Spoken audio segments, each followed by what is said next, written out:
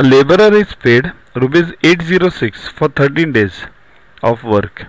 If he receives 1798, means rupees 1798, then how many days did he work?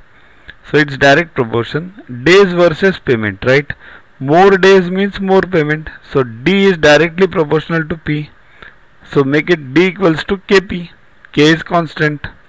So 13D equals to K into 806, right? So K equals to what? 13 upon 806. Solve this. 13 ones and 13 62s. So K equals to 1 by 62.